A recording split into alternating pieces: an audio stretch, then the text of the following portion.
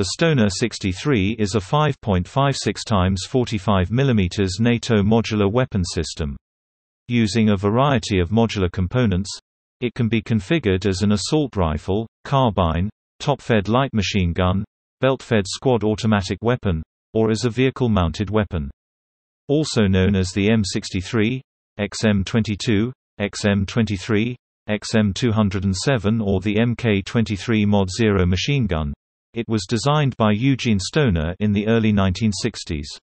Cadillac Gage was the primary manufacturer of the Stoner-63 during its history.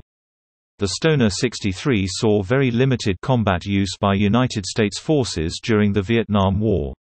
A few were also sold to law enforcement agencies.